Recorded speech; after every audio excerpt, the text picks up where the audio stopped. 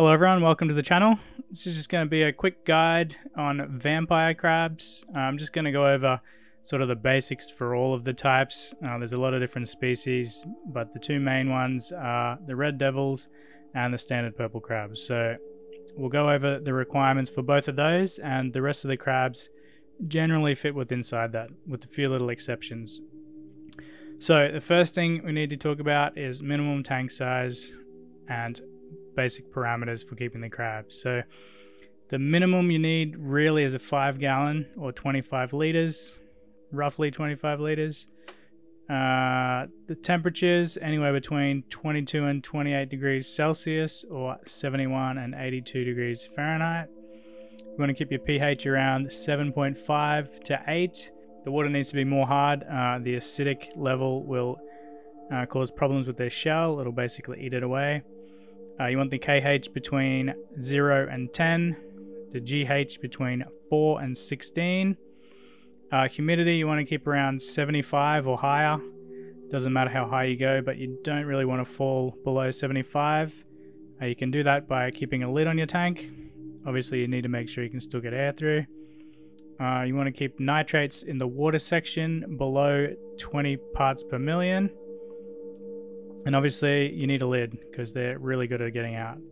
Unfortunately, crabs only live for about 2 years and the babies grow really slow. So that's the basics on tank size. Moving on to the environment. You want to go as heavily planted as you can fit into your space. You want to keep at least 80% of your tank as land and 20% water. You don't really need to go deep water because the crabs can't swim. They are really good climbers, so you need to make sure they can climb in and out of the water easily. If they can't, they will drown. So anywhere between, 2 inches is fine for depth, up to about 10 centimeters, just as long as the whole crab can fit under the water so none of it's exposed. They use the water to shed their skins or molt. Sandy substrates are the best in the water section.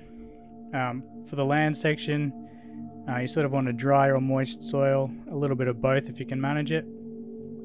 The crabs really like to burrow, so don't compact it too much so they can actually dig a little bit, and avoid anything really rocky because they won't be able to dig otherwise. I found bonsai soil works really good, organic obviously, and you can mix that with some coconut fiber or even some peat moss. Once you've got the basics like that set, they're really good at climbing and they enjoy climbing. So if you can, you want to sort of build up as well. So sticks going to the top parts of your tank, whatever you can sort of come up with, they'll pretty much use it. As well as that, you need a lot of hiding places on the ground, because although people say the crabs are social, they're not really that social. They will fight and bully each other and rip claws and legs off, especially if you have more than one male. But the males even do this sometimes to females when they're mating. Tall plants work well. They'll climb up the leaves and the branches. You need to do the same in the water section. Aquatic plants are good. You need some rocks, some little burrows, whatever you can fit in there, but still need enough room to be able to move around and enough space for them to shed their skin. You might find that your crabs don't use the water all that much. I have 2 purples, 2 reds in separate tanks and a ton of babies, and I find the red crabs don't really use the water that much. But it really depends on a lot of different things, because the reds were in there quite often at the start. The crabs are pretty much nocturnal, so if you don't see them during the day, don't freak out. You can just check on them at night. Once the light's been off for a couple of hours, just head on over with a little torch and you'll see them roaming around. They do get more active during the day when they get used to their environment.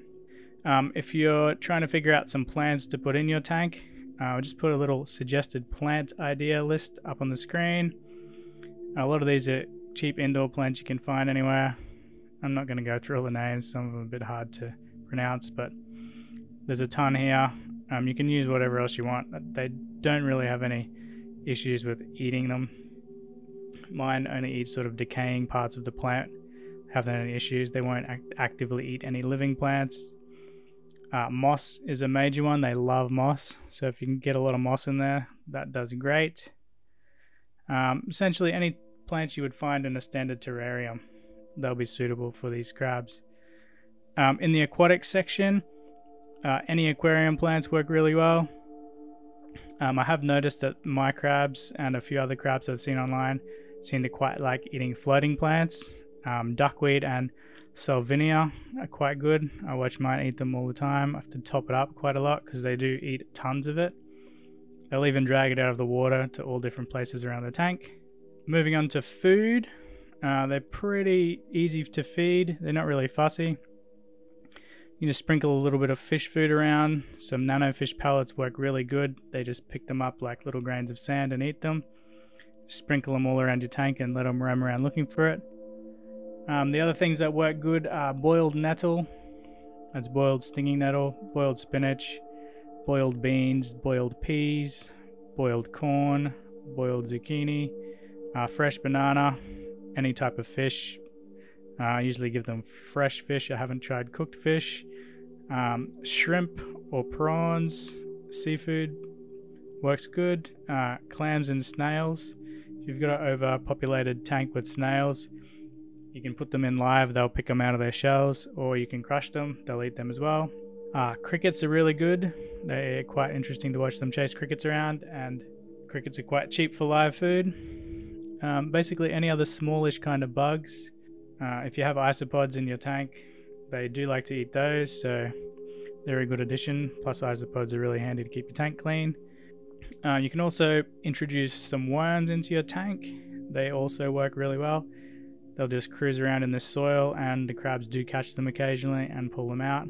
Even the baby crabs will do it. Coinhabitants. So you can't really keep too many different things in there. I've seen people keep geckos and stuff. They're okay because they're quick and they generally live above the crabs. Not 100% sure on all the cohabitants you could put in there, but the ones that work really well are springtails, isopods. These are essential basically. They're a good cleanup crew. You can get them quite easily.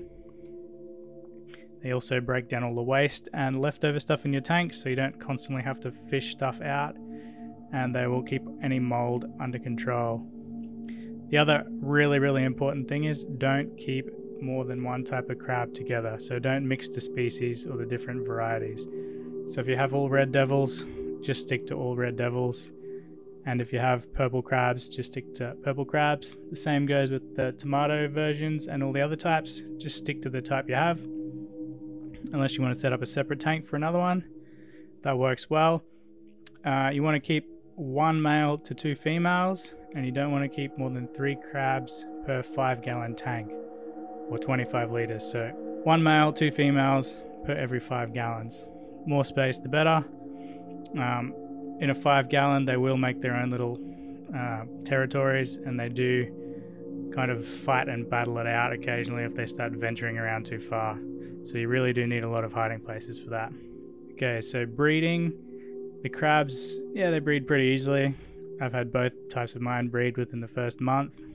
It's quite rough, so the male occasionally, when he goes to mate with the female, he'll flip it over on its back, and sometimes legs will come off, claws will come off, even the male will lose limbs. It's pretty normal, but if you do get a crab that's injured with too many missing limbs, you might have to separate it for a while. They do grow back, so it'll end up going into the water, shedding its shell after a month or two, and it'll have all its limbs back. Some males are worse than others. I've heard of males killing the females during this process. There's a little bit of luck depending on what kind of crab you get. Generally, once the female is pregnant, she'll end up hiding, usually spending a month or two in a burrow. You won't really see it. So just sprinkle some food or whatever near the burrow to save her going wandering around and having a male attack her. Generally they will burrow for this, but I have seen them climb into trees for a while too. So this is where soft substrate comes really handy. Generally when the female has the babies, it can have between 20 and 80, and they will usually go to the water section to do this, and they are cannibalistic, so you want to take the babies out or separate the parents as soon as possible, otherwise you will lose your crabs pretty quickly. They are very, very tiny when they start out, smaller than your pinky nail and your finger.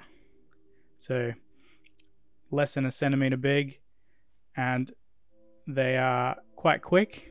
They're a little bit camouflaged, but they grow really, really slow. I've got some babies here now. They're a few months old, and they would get destroyed by the adults already. And they're starting to get some color now. I think I've read that they take about 6 to 8 months, sometimes even a year, to get to full size. So they are slow, considering the crabs only live for about 2 years. And they generally hang around the water at the start. So this is basically because they need to molt, shed their skin quite often. So you need to make sure you're feeding them quite well with lots of calcium. So the shrimp pellets and the fish food works really well for this. To begin, the babies are quite social and hang around and get along with each other quite well in groups. But as they get older, they will start to look for territory and bully around a little bit. So you have to be careful and separate them if things get a bit rough. The babies are even better climbers as well. I've seen them climbing up the side of silicon in my tank, so you definitely need to make sure you have a lid for that. For molting, I've read they can go generally once a month, but that's quite a lot. They will molt more often depending on how they have limbs or lose limbs. I've had a crab molt every month because he's lost a limb, even a claw, but another crab hasn't molted yet, so it really depends on how they're growing, their size and their limbs. They'll always go into the water to do this, so you need to make sure you've got plenty of space in the water and enough for the entire crab to go under. Once they've molted, they are really, really soft, so they need to hide straight away, otherwise they can get killed quite easily. So once they've molted, don't try to get them out. They may look sick because the color changes a little bit. I've got a red devil and he looks really pale yellow, sort of orange, after he's molted. But the color comes back after a couple of days. I think it's about 5 or 6 days. As they get older too, the color will fade a bit. I've got quite an old crab here. He's no longer red. He's quite orange, but he's doing alright otherwise. Okay, that's pretty much it. If anyone else has anything to add to this, make sure you drop it in the comments, because there's not really a lot of great information around about these crabs. I'm curious to see some pics and stuff of other types of crabs as well, because I hear there's a few hybrids getting around, a mix between both. I've got some babies that are a mix between the reds and the purples. It was a bit of an accident when I first got them. I mixed them, which is technically a mistake, but the purple female got bred, and I've got about 40 babies getting a little bit bigger now, so I'll put some footage up of that. Anyway, if you found that useful, don't forget to subscribe. Thanks for watching, and if you want to check out my other channel, they're linked below as well. Thanks for hanging around. See you next time.